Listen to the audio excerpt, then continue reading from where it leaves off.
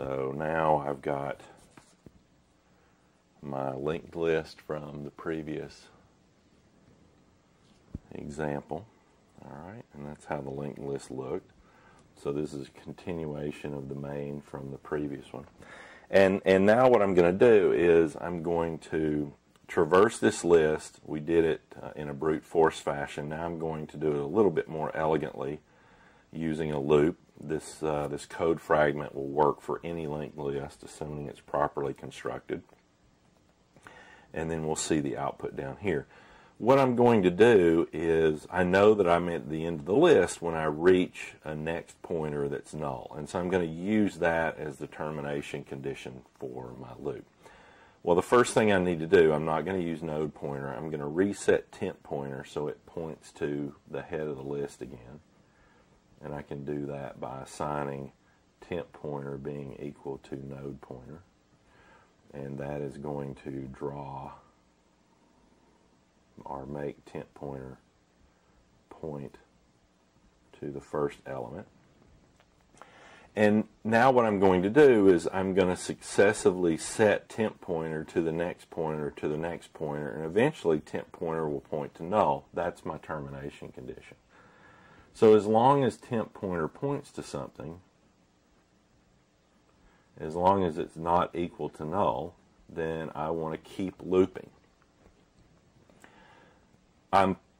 Now here's my output. Notice I don't have any output. So the first thing I need to do is I need to make sure that I output 5. I can't move temp pointer because then I would be pointing at 10. I will have not printed 5.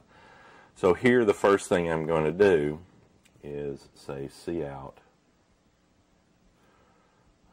temp pointer get object.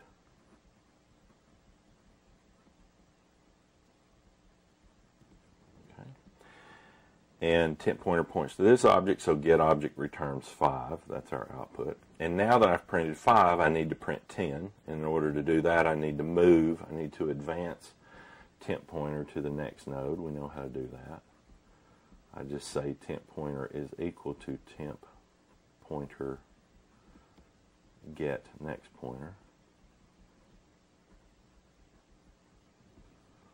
Now that is going to make temp pointer point to the node containing 10, just like that. And that's the end of my while loop,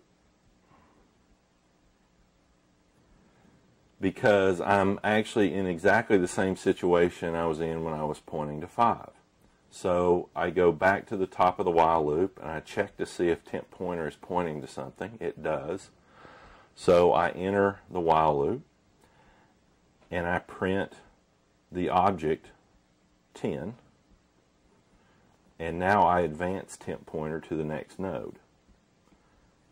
So temp pointer is now going to point to 15. Get rid of my scribbles here. I go back to the top of the while loop. Does temp pointer point to something? Yes, it does. So I enter the while loop and I call get object on that node. It returns 15, and that's printed to the console. And now this is important.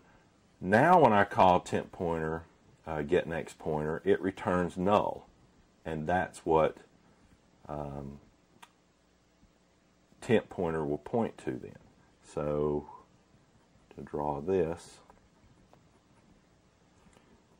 when I call get next pointer, it returns null, and so now temp pointer points to null.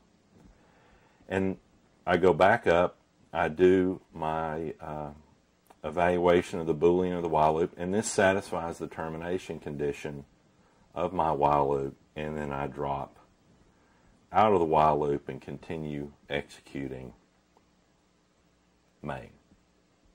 So this is a general code pattern for traversing linked lists, and you know, this is a very important piece of code.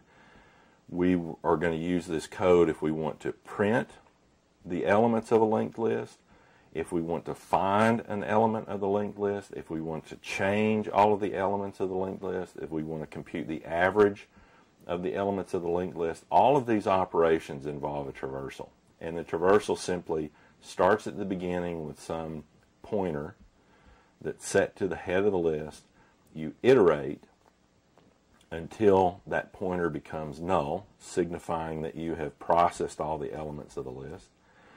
And here is where the business happens, okay? Whether we're printing, whether we're finding something, whether we're doing some calculation, that's going to happen right here before we advance the pointer to the next node in the chain. So this is a very important piece of code.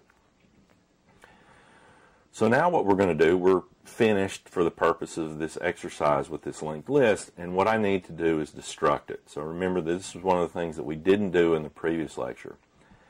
So let me set that up now with the next